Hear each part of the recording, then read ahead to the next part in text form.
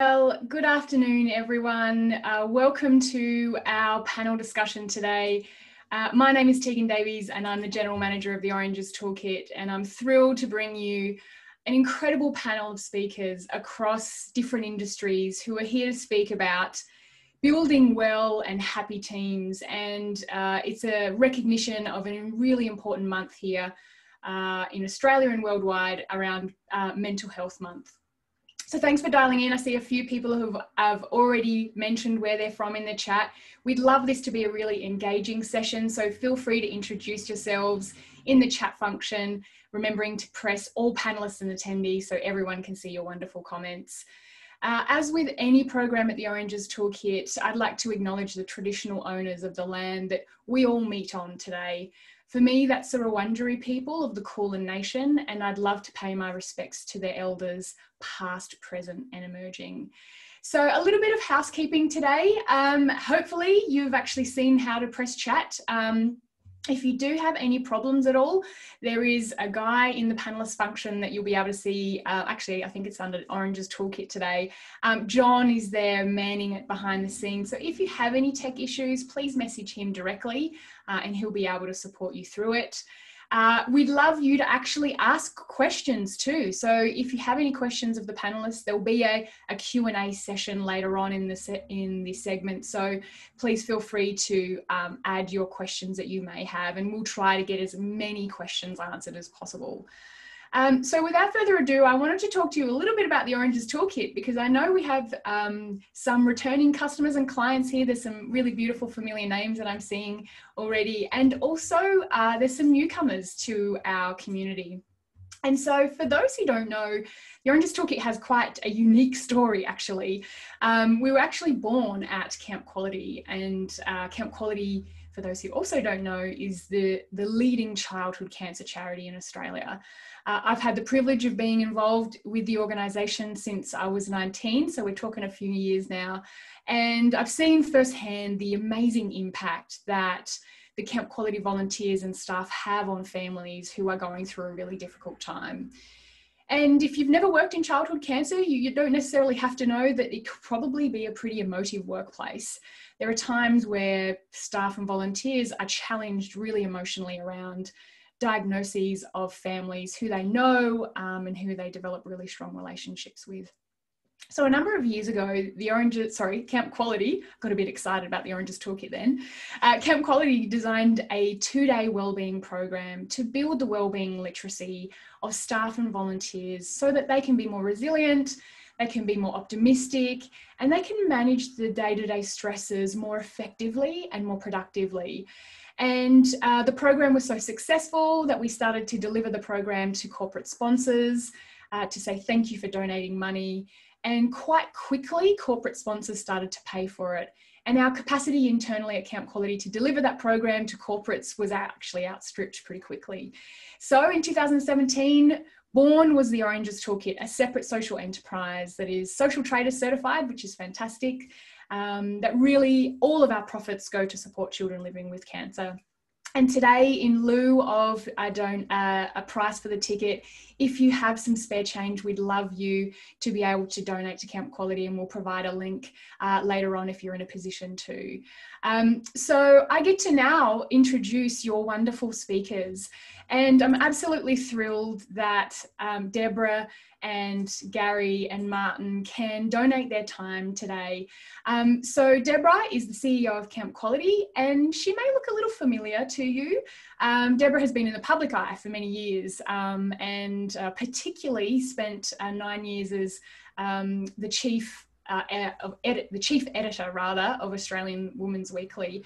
And Deborah, thank you, because I have many, and my mum's actually on the line today, many a birthday cake from the Australian Women's Weekly. So you have brought well-being to my life as a child. So thank you for coming in. And Deborah has a huge amount of experience in the executive space, both in the profit sector and the not-for-profit sector. So thanks for joining today. And then we have the wonderful Gary Edstein, the CEO and Senior Vice President of DHL Oceania. Hello, Gary. How are you? Yeah, thanks, Tegan. I'm not too sure about the wonderful, but not good to be here. Well, you're very esteemed, Gary. And Gary has actually spent 40 years in the transport industry. And for those who don't know too much about DHL, they have been consistently voted one of the great places to work in Australia and worldwide. I see new DHL announcements popping up all around the world around how great a place DHL is to work. So I'm really thrilled that he's here today. And in 2016, he was named the Transport Executive of the Year. So thank you again for donating your time for us today. And then lucky last, Martyn Campbell from SafeWork SA, the safety regulator in South Australia. Martyn's had a pretty colourful career and spent many years overseas, and I think has a master's in almost everything. So thanks for joining us today, Martyn. And along with being the executive director of SafeWork SA, I need to read this out because there's some big titles here. There is the Chair of Heads for WorkSafe Authorities and the advisory member of the University of South Australia's Centre of Workplace Excellence, just because he's not busy enough. So thank you, Martyn, for joining us as well. Oh, you're welcome. Thank you. So I'd love to actually open up the conversation. So if you have any questions of the panelists as we go along, please do ask. But I'd actually like to start with Martyn. Given the fact that SafeWork SA is the safety regulator in South Australia, I'm sure you've got an interesting perspective and some statistics or understanding around why it is so important to build mentally healthy teams. And I'm curious to hear from you. Not a problem. So I think from my perspective, I originally came from a practitioner from industry before I became a regulator. So I sort of see it through both lenses in many regards. And what I've seen over the years is a real focus on the physical injury and illness that OHS presents. So people are really conscious and always try to stop fingers being chopped off and legs and that sort of thing. But there's been a bit of a void over many years in relation to psychosocial and psychological illness. And that's really just, I think, is in a very emerging area. So what I've looked at some sort of complaints statistics from South Australia over the last 5 years. And what we've seen is around about 3,600 workers' compensation claims for psychological illness. Now, and the average cost of those claims are around about $53,000 a claim. And the majority of those are for non-serious. And the serious claims are certainly getting into the six figures. And then when we drill down into the sort of industries that you see those claims presented, the vast majority, twice the rate of any other industry, is healthcare and social assistance, closely followed by the education sector. So these are workplace stress, bullying, psychological, psychiatric illnesses presented through the workplace. So we're seeing a steady presentation of those sort of claims. But what we find in industry is that people don't necessarily focus on the mental health side of work health and safety. And we've been drilling for the last 3 years that I've been at SafeWork, drilling this area to try and get organizations to step up. We find a huge continuum of quality. Some people have nothing at all in place, don't even consider it an issue, right the way to gold standard, and it's part of the fabric of an organization, which is fantastic. So what we've tried to do is push the psychological risk as a real part of work health and safety, along with the don't hurt people and chop the fingers and legs off. So when I came into SafeWork 3 years ago, there was a number of challenges that presented to me. We'd had a number of reviews to say that we weren't particularly very good at what we were doing, and we embarked on a change program. The change program became an organizational reform program, and was required us to have some significant changes that the organization had never seen in 20, 25 years. And people's well-being was a real factor in my planning in how we were going to implement that change strategy. And that's where we engaged Oranges. And I think we've been running with the Oranges Toolkit program now for the last 3 years or 2.5 years. We've integrated it as part of our onboarding process. It's an opportunity that we give our workers, our staff, to draw on tools to help them, initially help them through the change reform program, but now it's about part of our wellbeing. So we do have a wellbeing committee. We have introduced a number of initiatives to try and maintain mental health and mental wellbeing in the workplace, including we're the first South Australian government department that brings your dog to work. So we have dogs running around the office. I've got a desk full of schmackos, and some of them I've got a desk full of schmackos, and it's not uncommon to have retrievers and bulldogs walking in partway through meetings. We've got desktop yoga. We've got other initiatives. We've got an office Olympics where we compete around the office doing different things. And that's been fantastic, but then COVID kicked in and it sort of made us think a little bit differently how we keep to engage our staff. So for me, it was sort of really twofold. One is about getting awareness about psychological risks and illness across the industry in South Australia. And the other part of it is actually integrating wellbeing throughout our organisation so that we're walking the talk. So, I mean, and I'd be really interested, Deborah, from your views on how sort of Camp Quality has sort of implemented some of those strategies as well. I think, Martyn, you're absolutely right when you call Deborah, wrong with my sound. Yeah, a bit of feedback there. Not sure what that is. Is that better? Go again. Okay, how's that? No, bit of feedback. Have you got two sound systems on by any chance?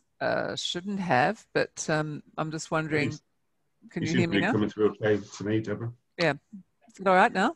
Yeah, it's working now. Okay, apologies for that. No, mental health is absolutely at the forefront, particularly now during this COVID pandemic. And like all businesses, I think that it's something we've never seen before. I mean, we've seen stress and anxiety in the workforce, but we've now got people working for us where the stress and anxiety is throughout your entire life.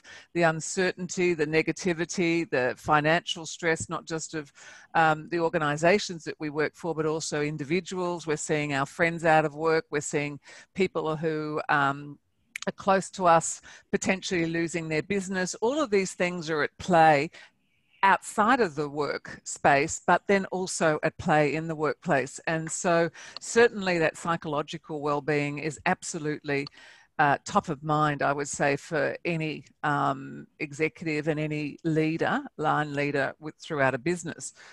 I think that with Camp Quality, we're lucky in some ways is that there's a very clear sense of purpose for people who work in the not-for-profit sector. And that's giving you some optimism, some resilience, because people understand why they're there. And they also see that we're dealing with people who are perhaps in much more difficult circumstances than anybody who's working in the organisation, and that is families with children diagnosed with cancer. So there's always been a kind of culture and a way of looking for positivity and resilience, and thank you to Oranges has been a big part of helping our people through that. But that said, I think that the sense of disconnection that a lot of people are finding sometimes working from home or not being able to do what they normally do is a big problem. So for us at Camp Quality, 65% of our revenue, for example, came from events. Well, we've cancelled all of those events. So I've got a lot of people whose jobs are purely events, sitting around thinking, well, have I got a job for the future? What am I doing? All of the things that I put in place in the last 6 months have now had to be cancelled or rescheduled. And that's a difficult thing for people to deal with. Then we've also got our services and programs, and 70% of those are face-to-face. So we've got a lot of staff with an absolute passion for what they do, not being able to necessarily do what they're not supposed to do, but what they signed up to do. So as an organisation, we've had to look at how we do things. So a big part of what we've been doing is looking at how we engage with our kids and families from a digital perspective. And the great upside of that is all of a sudden I've got a workforce who's collaborating in a different way. We've got all of these new projects. We've got ultimately the same aim, which is to be able to provide laughter, fun, and information and education to our kids and families. But we've got people collaborating. People are suddenly doing presenting online. They're creating videos. They're doing virtual camps. We've got digital play dates with the puppets for the kids in isolation in hospitals. So we've had to adapt very quickly, and there's been rapid change. But the best thing to have come out of that is this collaboration. But also, and again, I'm not probably speaking as a singular organisation, there is uncertainty with a rapid amount of change. So the uncertainty, again, of the COVID and all of the external factors, coupled with the uncertainty of where a business is going when the change is so great, and you may not have had enough time to prepare people for it, is a challenge for all leaders. So how do we get around that? Some of the things, well, one of the most important things is communication, and really communicating with people on a regular basis. With uncertainty, people want to know facts, and they want to know those facts as soon as they come to hand. So we have regular communications once a week with the leadership team. Anybody can Zoom anytime that they want to. We have town halls with all of the staff. We also have a special thing here at Camp Quality that we call fun therapy. And fun therapy is something where we start every meeting with something that's going to bring the mood up or take the mood down. It was something that was learnt on the camps, but the idea is to break the ice and to put a positive spin on the meeting by having this opening sort of question, answer, or joke, or whatever someone might want to do. We also have a pulse check that goes out once a week to all of our staff, where staff can be anonymous in telling us the things that might concern them, but we're able to sort of monitor staff. And that's a thing that we have done through a company called Local Measure, who have developed that for us. It's very simple. It's an emoji, but it allows us to keep track of people, how they're feeling, because sometimes people won't tell you. They won't tell you on a Zoom session, but they'll tell you as a text message, and then we can ring up and get back to those people. So we're pretty one-on-one communication, the pulse check, and just making sure that staff look out for other staff. And that's really important, so that if you do see someone, and I'd say that probably one of the challenges, and again, not alone, is a lot of people, I tell people, pick up the phone and ring people. I think it's really important to have one-on-one conversations at the moment. You know what it's like. You get an email from someone, they've sent it in haste, you're in a certain mood, you take it the wrong way, then all of a sudden there's a whole sort of emotive thing that starts up. So with people just picking up the phone and talking to people, because how you're feeling, as I say, and what you bring to work may not be a result of work, but unfortunately, if there's miscommunications through emails, etc., that's going to cause problems. So I guess coming back to it, it's really about communication. It's about looking out for people. It's about listening for people, and it's about addressing the issues as they happen and making sure, as you said, Martyn, that the physical well-being is important, absolutely, and the mental well-being is matched in terms of focus for anybody in a particular, any position really. It's really the responsibility of every single person within the organisation to look out for the others in the organisation. But Gary, you've got a lot more people than I've got over at DHL. Yeah, thanks, Deborah. Yeah, I'm going to be, I think, a little bit repetitive on some of the points that you've raised, but I just wanted to talk about the culture and the purpose aspect and the journey that DHL's been on for the last 10 years. We had this strategy from good to great, and the big focus was on motivated people. And as Tegan highlighted, we were awarded 5th place as a great place to work in Australia. And I think globally, we were awarded about 4th, I think, in the world, great place to work. And our employee engagement has been up around the high 80s for many years. So the culture of DHL, I've been with DHL for 34 years, And the reason why I stay is because of the culture. It's a real family culture. It's got those family values of caring. And I'll segue into this with respect to with health and mental health. And on this journey from good to great, we were very much a results-oriented business for many, many years, had a good culture, but we needed to get better at respect. So we've been on this journey with results behaviour without compromising on respect behaviour. So that's a big focus within DHL.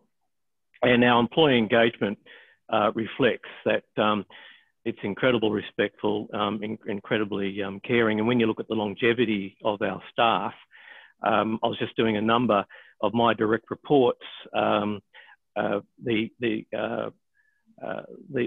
average is well over 20 years of service. So I've got about 250 years within my direct report. So that's just an indication that people do want to stay in this organisation.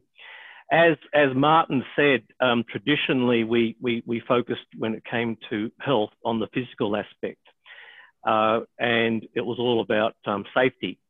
But over the last several years, we've actually really focused on the other parts of health, which is the emotional health, the personal health, and also the mental health. And we've incorporated a lot of programs, wellbeing programs, into our business. And we're very mindful that, this mental health issue is becoming a big issue. And I look back at the compensation claims that we've had over the last 3 or 4 years. I did this before this particular webinar. And we are seeing an increase in mental health claims. Now, I wasn't aware of this until I researched it again, but yes, there's been 3 or 4 mental health claims recently, so it's on the increase. So we've obviously introduced programs like employee assistance programs, and one of the other initiatives that we've done just recently, and I just wanted to highlight this to you, is we reached out to our staff who wanted to become more involved in the employee assistance program, and we now have EAP ambassadors right through our business. So these EAP ambassadors are staff. We've told all our 2,000 employees here in Australia that if they've got an issue, if they need to talk to someone, we've got trained ambassadors with respect to assistance that they can reach out to. So I think that's a real, for me, benefit that we're providing our staff. The other thing I wanted to just talk about was purpose. And I believe strongly that everyone needs a purpose, not just in business, but also in just general life. And the one thing that we really, again, focus on here in DHL is the purpose. Why does DHL exist?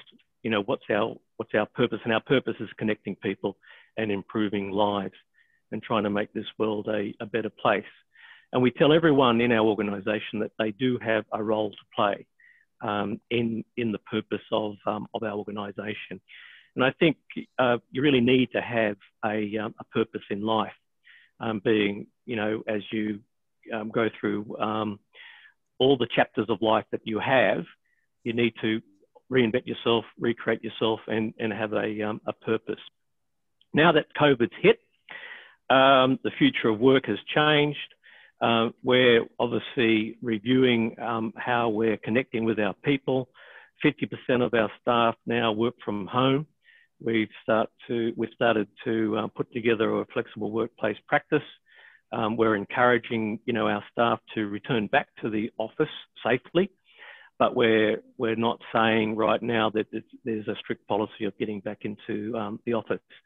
But as Deborah said, it's important that you keep on communicating, and we have this little program called Chat and Connect.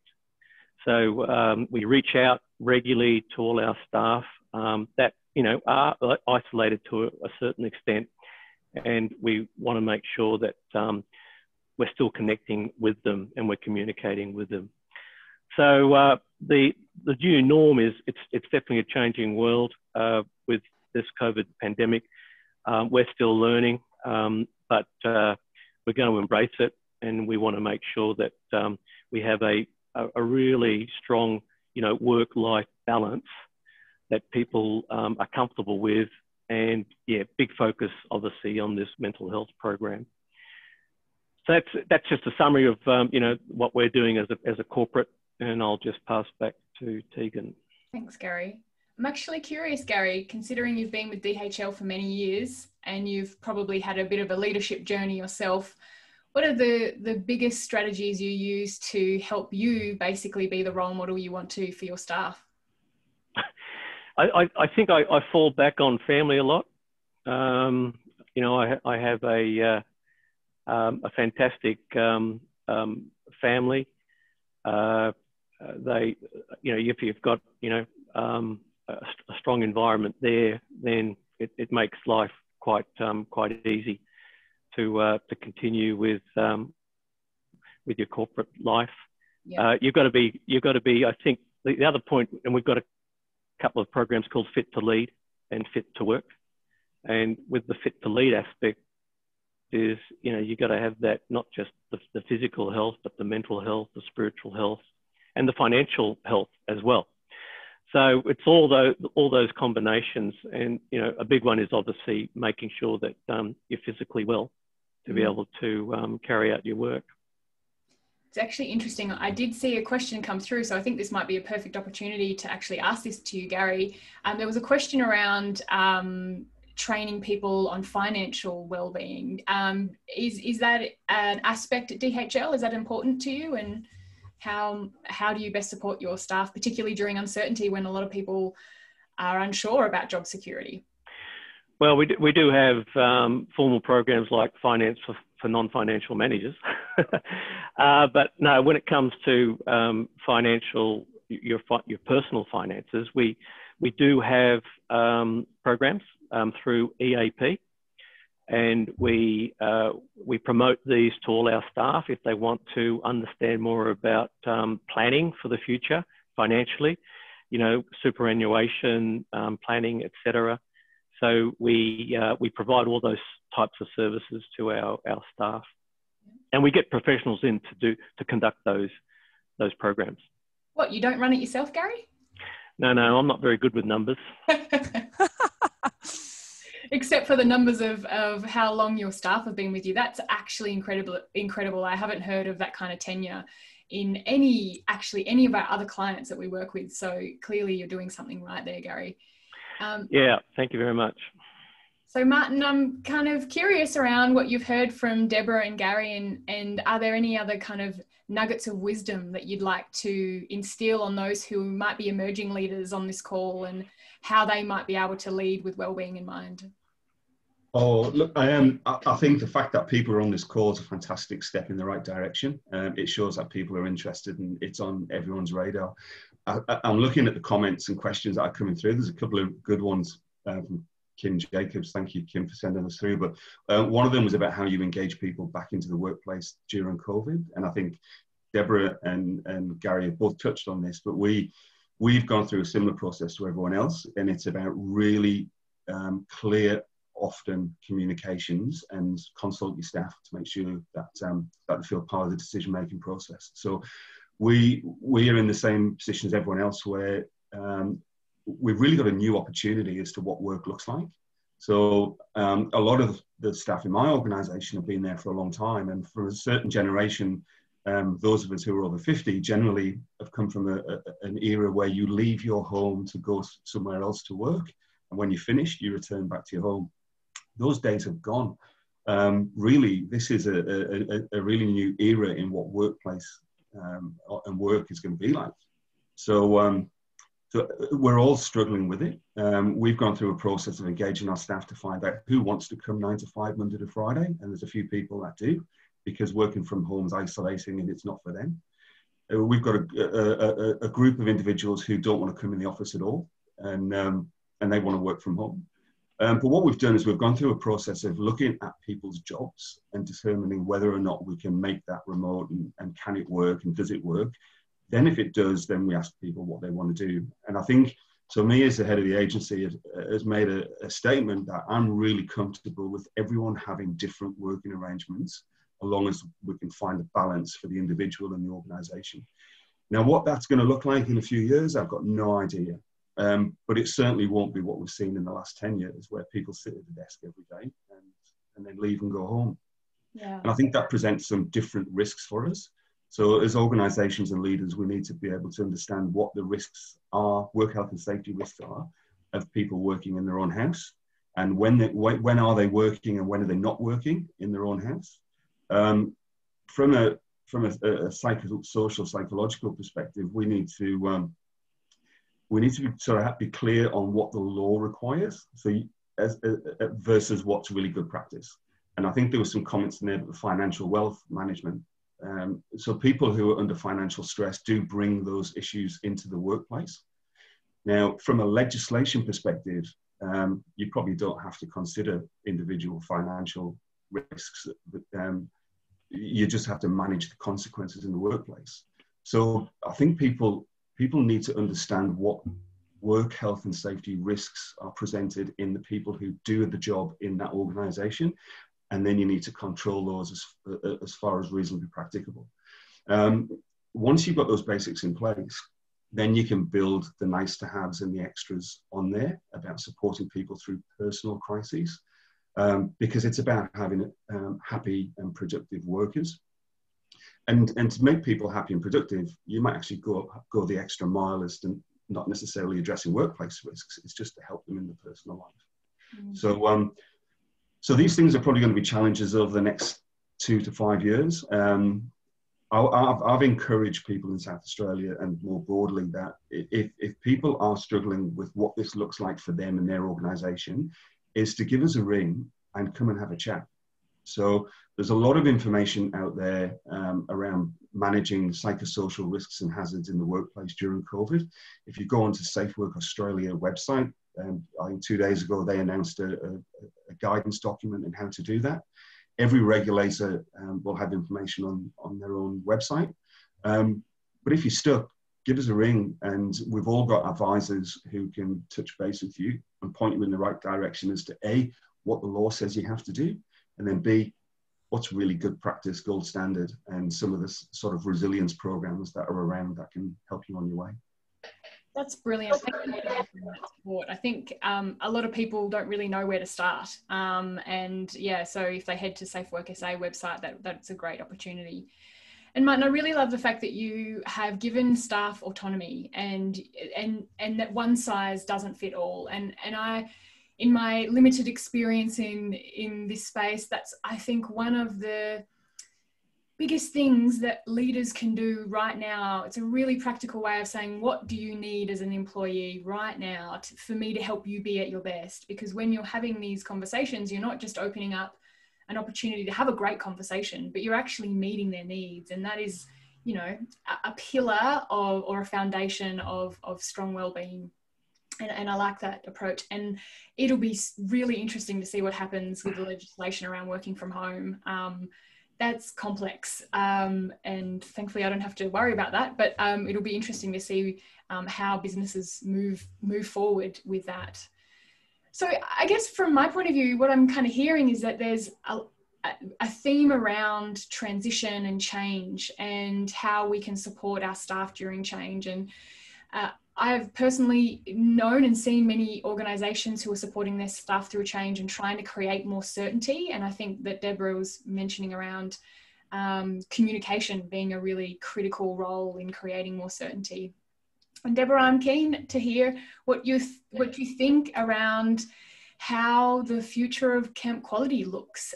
You may not necessarily know this, and I've thrown this question to you without kind of giving you any prompts. What do you see the future of CQ being like? Pretty positive, actually, I would say. Someone said to me once, never let a good crisis go to waste. And one of the things about COVID has been, it's given us a time to think about what are our services and programs, and what do they look like in the physical space, and what do they look like in the digital space, and how do we, you mentioned managing people working from home. You know, most people worked in our office previously, now they can come in. So we're very outcome driven. So you can't be saying to people, and you know, check in at 9 and finish at 6, but rather say, this is the project, this is the timeline that it needs to be done in. And I think that's a big change for a lot of people as well. There's a lot of trust, but then everything has its pros and cons. So people working at home, sometimes it's difficult for them to turn off. And, you know, I know even with me, the computer sitting at the end of the dining room table, it's easy for me to get it to finish dinner and then just go down and get back on. And I think one of the things that we're seeing, and I try to encourage people who work for Camp Quality, is to manage their time. That you're, just because you're working from home doesn't mean you're working 24/7. You know, you're not working every day.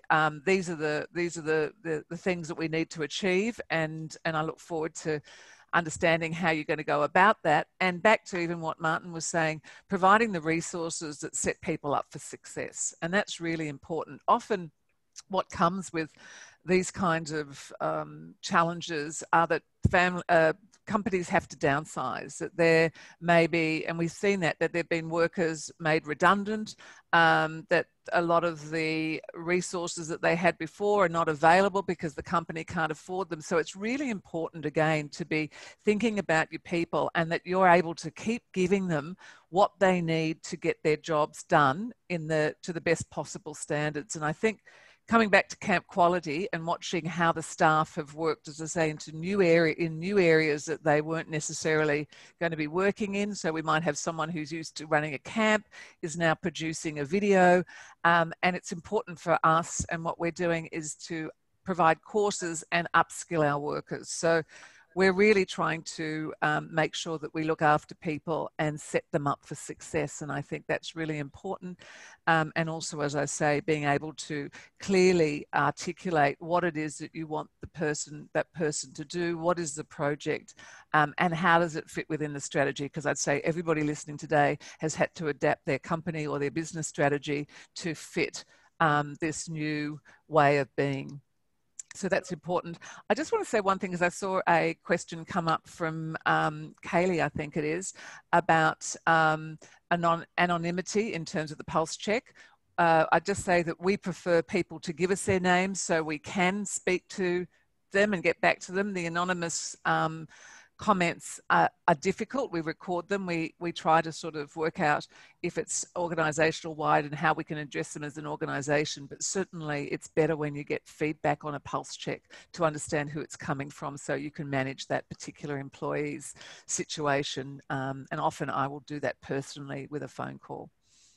I think that's a beautiful touch that doesn't cost money. And one of the things that I think people sometimes worry about when they're putting together wellbeing frameworks or whatever it is that they're worried it's going to cost a lot of money. But in fact, a lot of the stuff is free. It's about setting good boundaries and connecting and being a human, rather than, you know, spending thousands and thousands of dollars on bits and pieces. And I've definitely seen that in organizations, when you walk into a room and you can see a leader who has the respect of their staff, and that they are present, truly present in the conversations they're having, and they're communicating really effectively. Well, when I hear from a staff member about another staff member doing it tough, I will just literally pick up the phone. I think a lot of, again, a lot of people in organisations that have staff working or reporting into them are finding that a lot of your time is taken up managing staff, and that's fine. We just got to get through it.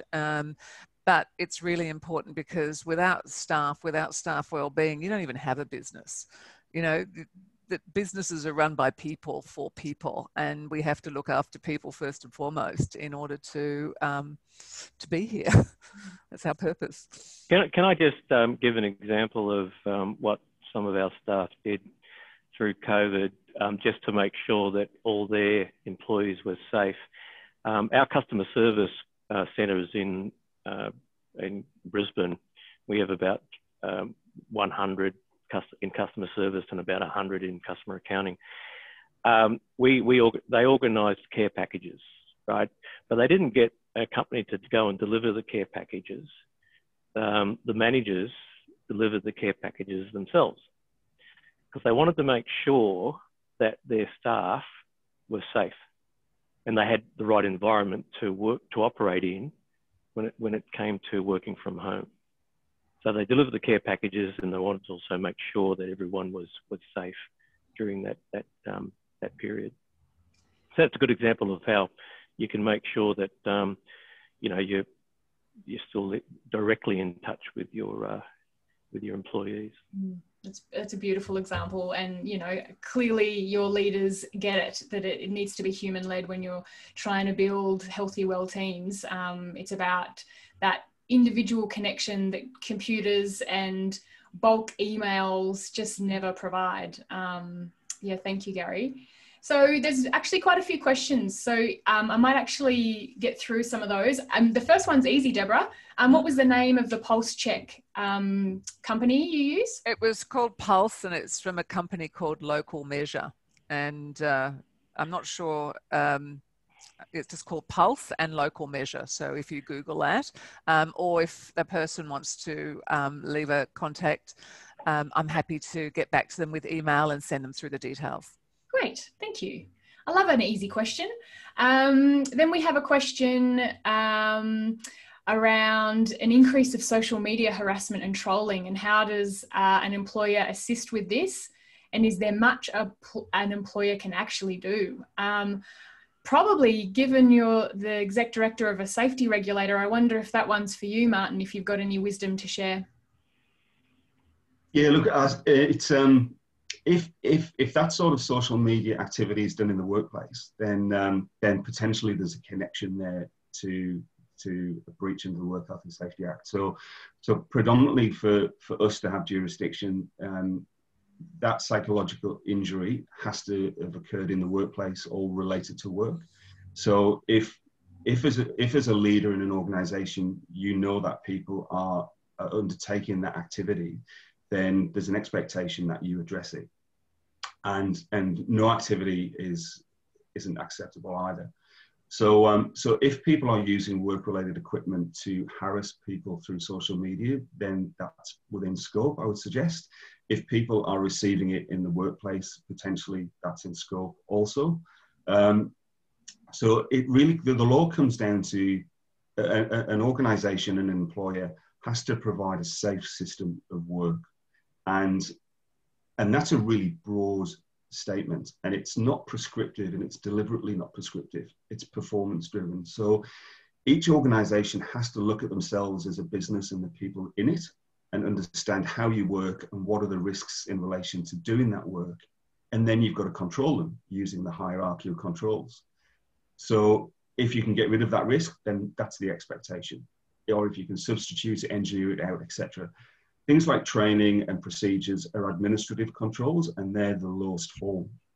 So whilst we tend to see a lot of that, quite often it's not effective and it's not that good. And an example being is when we get complaints of workplace harassment, stress claims, bullying, we'll go into an organisation and they'll say, look, here's my procedure, here's our policy. And we say, that's fantastic. We'll take that away and read it.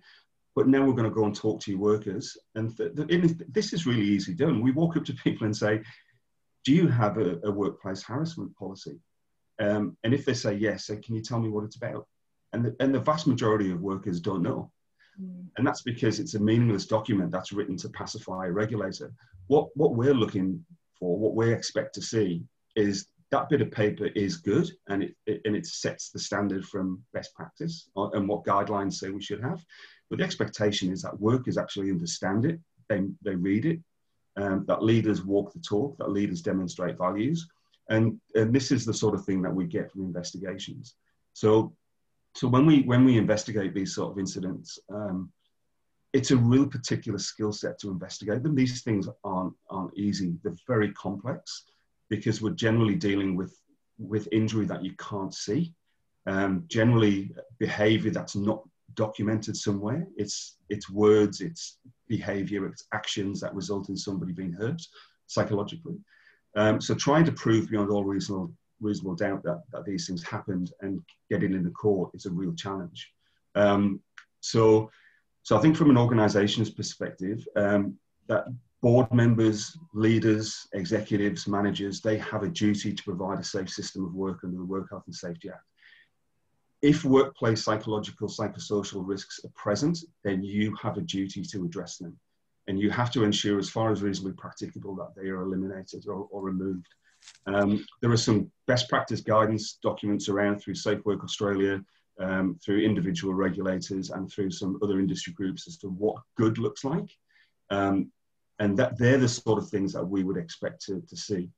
And if those documents and those things that are good aren't present, then I would suggest that you've probably got a gap that you need to take some action on. Otherwise, you may find that an organisation, you're liable. And for senior leaders, for executives and for board members and CEOs, we're all individually liable. And you can't insure against this stuff. So we prosecuted people recently as an organisation for workplace bullying. And we've also prosecuted the individuals in that business who did the bullying. And my question to people is how much can you afford to pay in a fine before this really impacts your life? And this is not even to consider the impact of the victim. This is about you being prosecuted. So could you afford to pay a $20,000 fine? Or how about a 15,000 or 30, or what if it's 50? So these are the sort of risks that people didn't think about 5 to 10 years ago, but these are the risks that are now coming through. And I think the more we look at them and the more people are aware of them, then the more we're going to see in the community. It's really fascinating. I didn't realise that you couldn't actually insure against that, which I think probably would scare a few people on the line. Yeah. Look, I mean, legally, it's a crime, and you can't insure against committing a crime. That's really helpful. Thank you for sharing that. And I think it answers two questions, actually. One was, are board and senior execs liable? And that one came through. And then there was also a question around, how proactive employers should be. And I think proactivity is probably the single most important thing that anyone can do, even if you're not a leader, like actually just talking to colleagues, and if you see change in behaviour, actually speaking out. I think that also what I've seen, and has happened in a number of companies that I've worked for, is there are very good and comprehensive seminars held for employees on social media about not only what they put out themselves, but the rules and regulations and how they can be implicated in bullying, or worst case, someone harming themselves as a result of the messages that they're receiving. We recently signed up to YSafe, and they came in and did a series of, or a presentation to a number of staff, and I thought that was really important. It's the same thing in schools. In schools they have this issue really is a problem, and understanding for students to understand that when they sign up to social media channels, that there's access to that they own all those photos, and all these sorts of things that people don't know. And I think that education within the workplace is probably a good starting point, and something that that companies need to consider doing more of. I always say with social media, don't put anything on social media that you would not run on the front page of the Sydney Morning Herald or the Age. Or the Women's Weekly. Yeah. That's fantastic. Thanks, Deborah. I've actually, we've got a comment from one of our people at home, or wherever they're working from, that the Australian Red Cross Lifeblood organisation has designed a fantastic digital learning to help their employees stay safe on social channels and avoid trolls. So that's a best practice example of an organisation, a charity as well, who are leading that space and realise that maybe they have a risk in that they needed to manage. So thanks, James, for pointing that out. This is another question again for Martyn around the hierarchy of controls. To pick up on Martyn's hierarchy of controls, RE social media, the best control is to come off social media. Okay, I think that's actually a comment there rather than a question, but yes, you are correct. It probably is the best. Unless you're sort of that younger age group, maybe the millennials, and you try and get them off social media, and good luck with that. It's because that's really part of their fabric. So yeah, don't. But I'd agree with Deborah. Don't put anything on there that you wouldn't want Yeah, because social media is going to be around. You can't get people off it. It's most companies now are using it as their main marketing tool and their main connection with, I'll say, stakeholders. We do. And it's important that you're aware, and we do regular audits of people who are setting up camp quality pages to make sure that there is nothing on those pages that we need to address. So we monitor those very carefully. And when we see a comment that feels that it needs to be moderated, we get on and try and do that. And you would see that with the media in general now. You know, there was a case recently, I can't remember, one of the major news organizations was actually sued for a comment by someone. So and I think that comment was on Facebook, but was to do with an article that ran in the paper. So these things are far reaching and really need to be managed from the top. And as Martyn says, there's got to be procedures, but you've got to make sure that people understand what those policies and procedures are and that they're implemented. And I would say monitored and policed by the organisation. You know, police Definitely. Is a strong word, but that's what you have to do if you are ultimately responsible.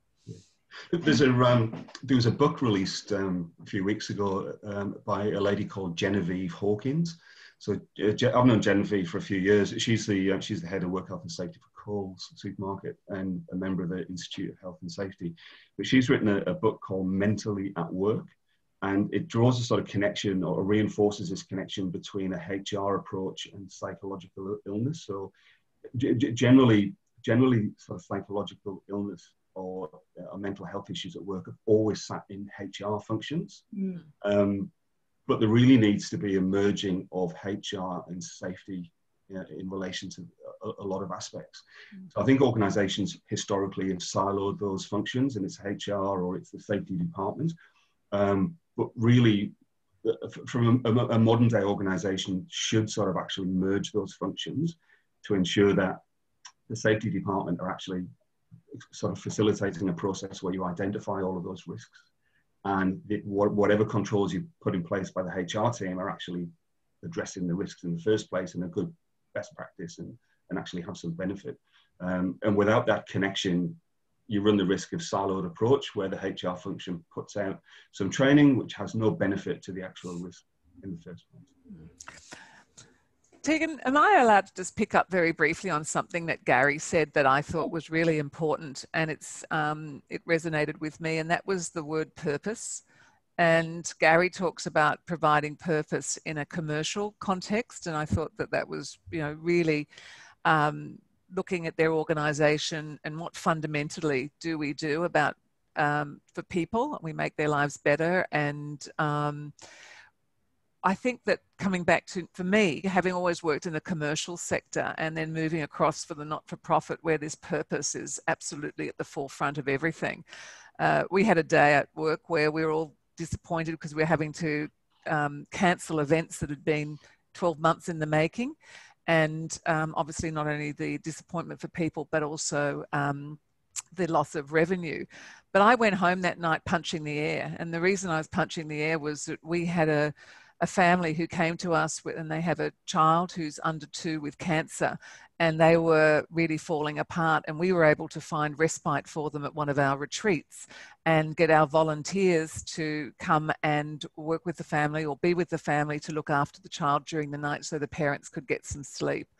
And what that did to our team and the whole team working on that, obviously we looked at all the risks, we sorted them out, and we were able to do that for the family and receive incredible feedback and thanks for changing a family's life. Just a small thing that we're able to do. And I would say we all went home punching the air and so happy, because sense of purpose is really what can make human beings just feel on top of the world. And that purpose that's our purpose, but everybody can find a different purpose. And I think that particularly in COVID, many of us are now looking for what our purpose is and that ray of light that's ahead. And as I say, I'm interested in what Gary said and how they did it in his organisation, but also for people outside of their work where they find a purpose through volunteering or helping other people, or at the very least stopping and asking someone how they are, having a chat or smiling as they walk past them in the morning.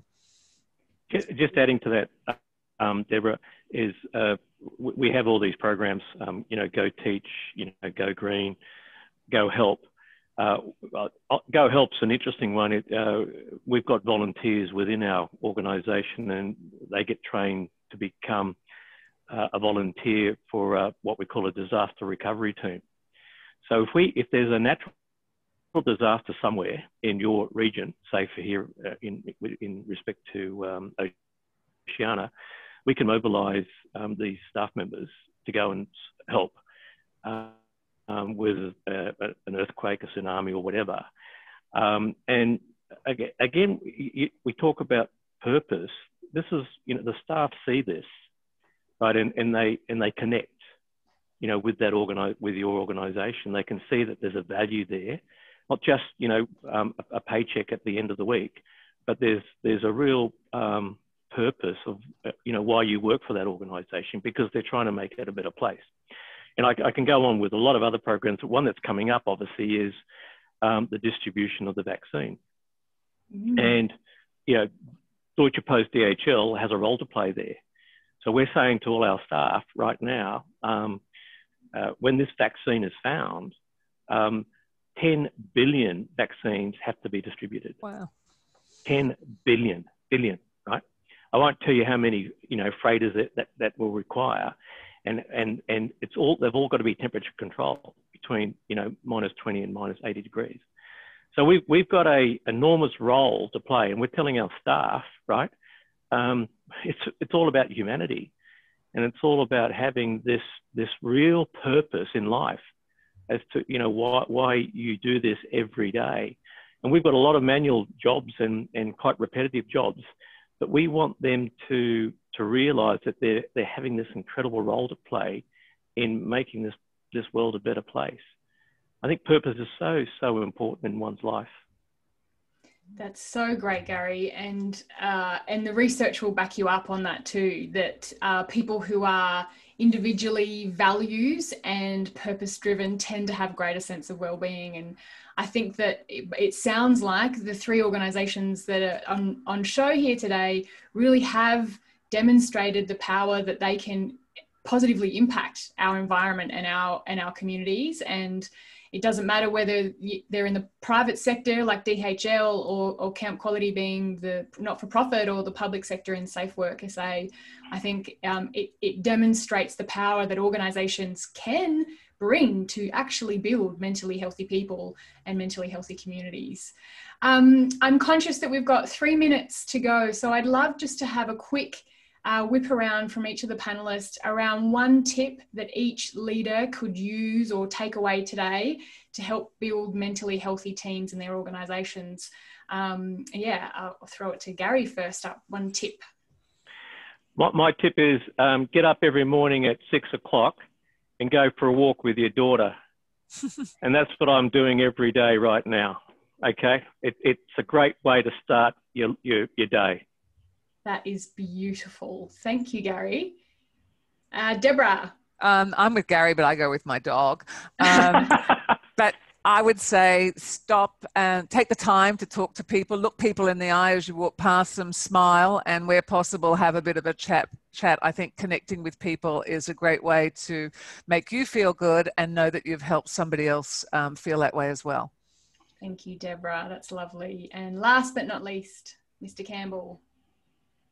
Yeah, for me, it's about caring for our workers. So I walk the floor, sit down and talk to people and then actually act on what people tell me, irrespective of whether it's work-related or personal.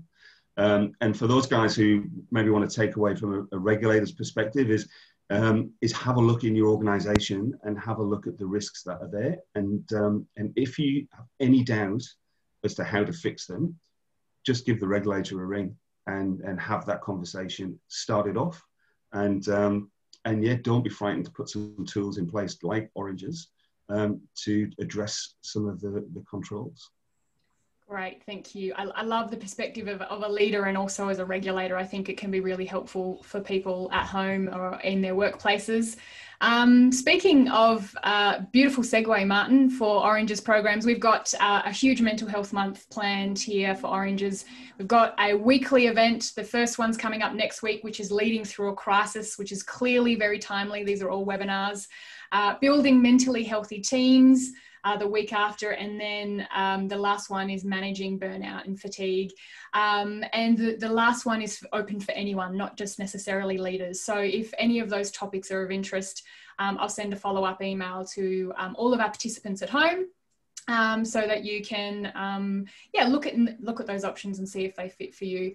And then lastly, I just wanted to do our usual finishing off, if I can press the right button, and thank our panelists for donating their time and so generously giving us their wisdom in different sectors. And we're greatly appreciative, Deborah, Gary and Martyn, for giving us your time. And if you are at home and you have a few spare pennies and you're in a position to, we'd love to invite you to make a donation to Camp Quality. And as Deborah said, fundraising's been pretty tough during COVID. So I'll send a link post webinar. So thank you all for your time. And we'll hopefully see you at an event really soon.